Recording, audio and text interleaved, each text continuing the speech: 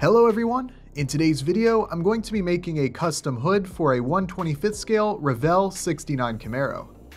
As you can see here, I've got two of these bodies, but unfortunately I only have one hood. I thought I'd try to make a new one by first 3D scanning the hood I have, and then design and print a custom one. I've made some custom parts like this previously, so I was pretty confident I could make it work, though obviously this is a fairly complex way of making a custom hood. But I wanted to also use this as an opportunity to test out some techniques that I can later use for more ambitious projects later on. Before I get too far into this video, if my idea for making this that I just explained wasn't enough of an indication, the process I'll be showing this video uses some pretty expensive equipment, CAD software, and a few hours of time. So if you stumbled upon this video hoping for a really easy way to build body panels or want to follow along, please be aware that this might not be the best way to go about this unless you've got the tools and are as crazy as I am. If you find yourself in the same situation as I am here with missing one hood, there are a few low-tech solutions that I can think of. Those would be to simply buy a hood if it's a popular enough kit to find individual parts for, create a mold and resin cast a new hood, or although maybe not much easier, make one using styrene. Fortunately, this hood is not very complex, which will make this easier to replicate. I do like the look of the factory cowl induction hood, but I thought since I'm going to the trouble of designing a new one, I'd take the opportunity to make a taller aftermarket style cowl hood. Although I haven't made one yet, I was also tempted to make a standard base model style hood, since you normally don't see model kits of the base models. The only first-gen Camaro kits I'm aware of are all Z28 Super Sports or Yenkos, which is understandable, but I thought it would be cool to do something a little different and make more of a base model looking car. I might try that out at some point, but right now I really wanted to do more of a performance-oriented build with each of these bodies. To get started, I bent some wire to create a little stand that I could tape the hood to. This is just to make scanning it easier.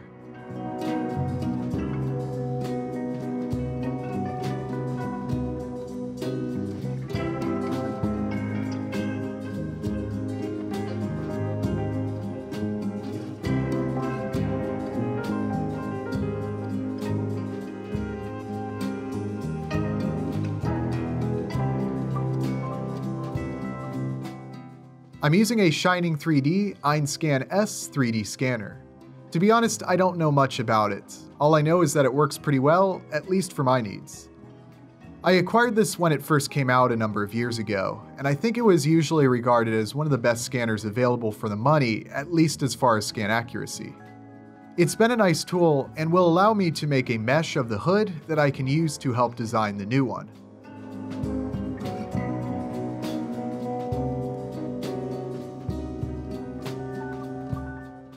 If you're going to use the turntable function, you will need to calibrate the scanner. This is easily done with this little calibration board and following the on-screen instructions.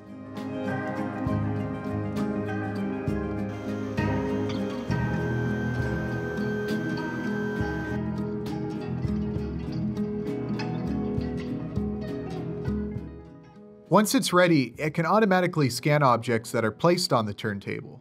I did a quick scan of the body to demonstrate this.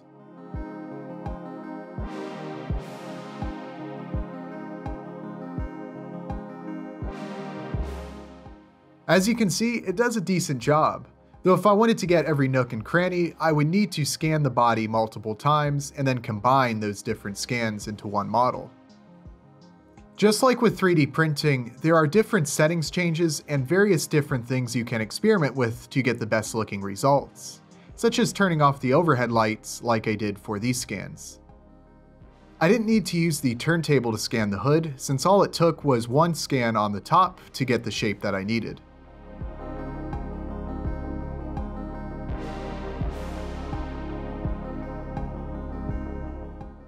This is the mesh that I'll be using. I loaded this mesh into Blender 2.8. I don't have a huge amount of experience with Blender at all, and the 2.8 update brings some significant hotkey and UI changes, so this ended up being a bit of a learning experience, though by the end I had a little better understanding of the changes.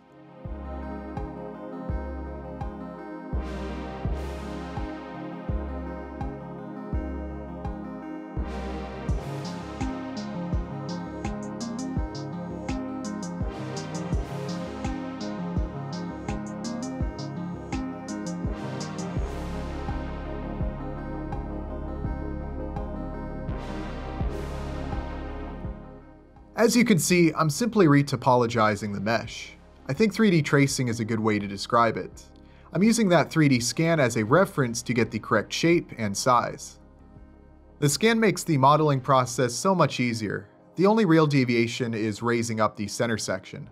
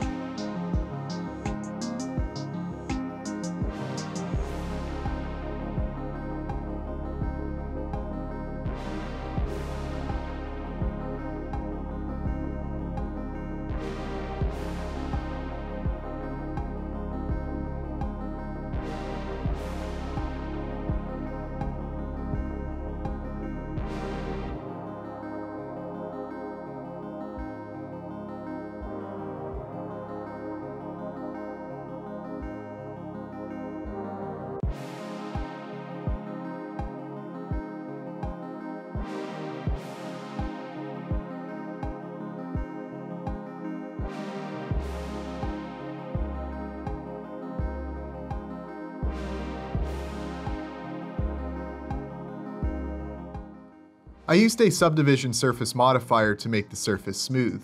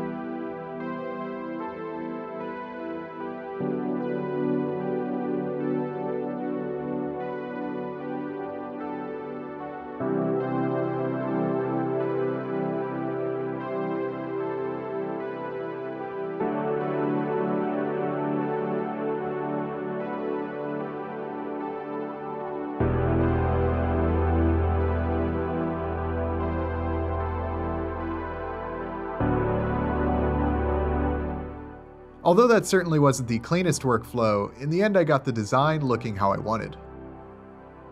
I'll be sure to include a link in the description to the Blender website if you'd like to learn more. The software is free and open source, so if you think you'd like to give it a try, I highly recommend doing so. I'm looking forward to doing some more modeling in Blender and working towards being more efficient and producing better quality models. But with the design complete, I printed a test hood using an FDM printer.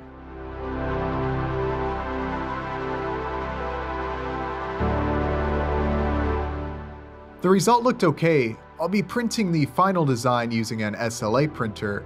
However, with more settings adjustments and post-print finishing work, I'm sure an FDM printed hood would look great, even in a small scale like this. I really like how the hood looks on the car. The fitment was close, but it was a little too small and some of the edges are off.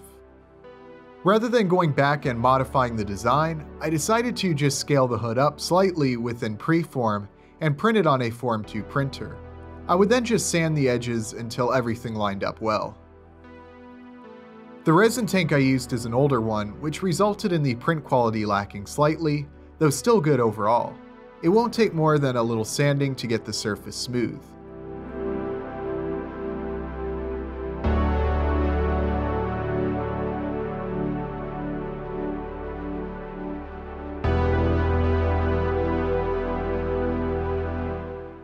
I removed the supports and did a quick test fit.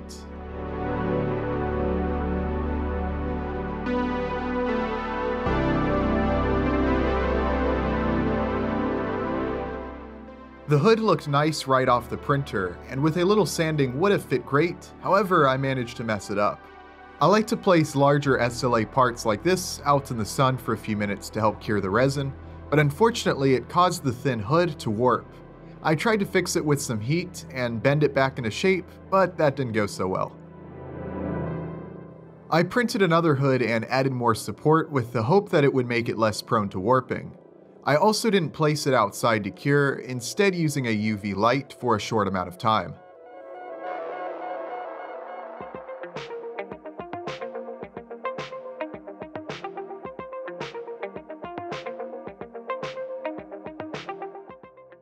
The hood turned out great, but I forgot to scale it up slightly, so just like the test print, it was a little too small. I figured it wasn't a big enough deal to print a third hood, so this is the one I'll stick with.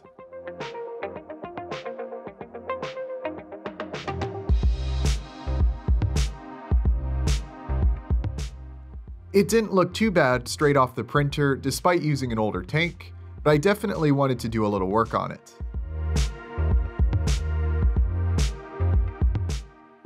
I started by making little tabs on the side like the model kit hood has. I used some small pieces of styrene to do this.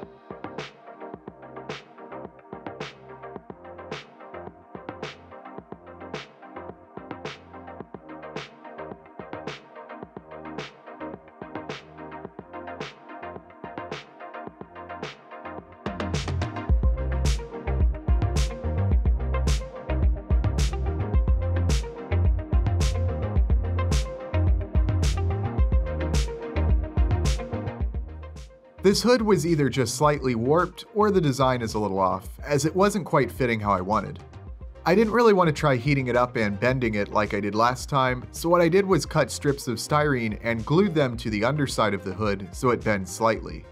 This does make the underside of the hood look not so great, however other than that it worked well and matches the body much better.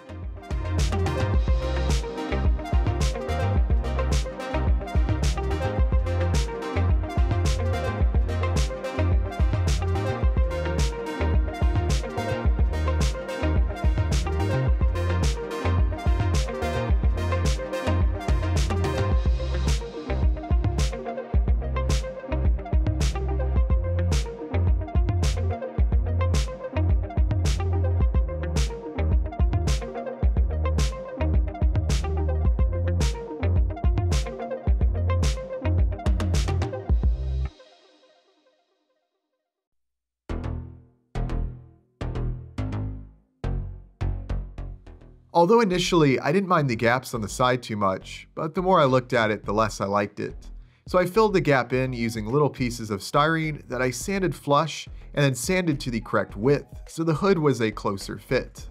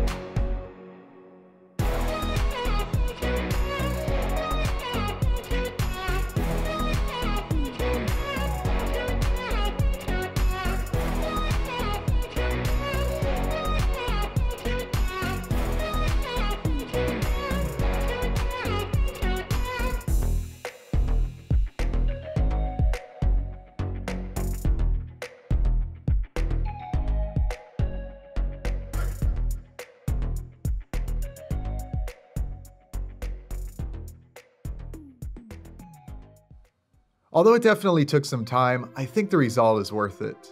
Yeah, it still kind of fits like a discount aftermarket eBay hood, but I still like the more aggressive, race car-ish look that it gives the body.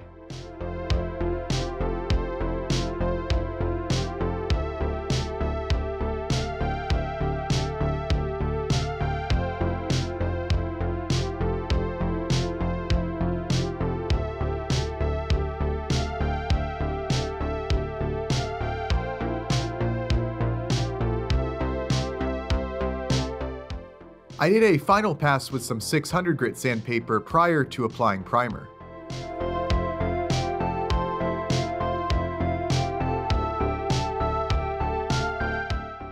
I also washed away all the dust and then applied the primer.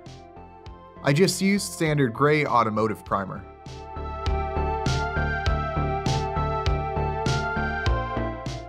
This was a really fun little project, and I'm definitely looking forward to making more parts like this in the future. Just making a modified hood like this is relatively basic, though using a similar process, it would be easy to make wide body kits or a completely different front end. When you're able to have a scan of a vehicle to work a design around, you're really only limited by what you can design and what can be printed. If you don't have the cash for a 3D scanner like what I used, you can build a laser scanner yourself for pretty cheap, and there are some open source software options as well. Prior to the scanner I have now, I built a laser scanner for around 30 bucks, and it worked pretty well. I have posted the STL file for this hood on Patreon if any members are interested. Like I said, it's not quite a perfect fit. However, if you're interested, I'll have the link in the description.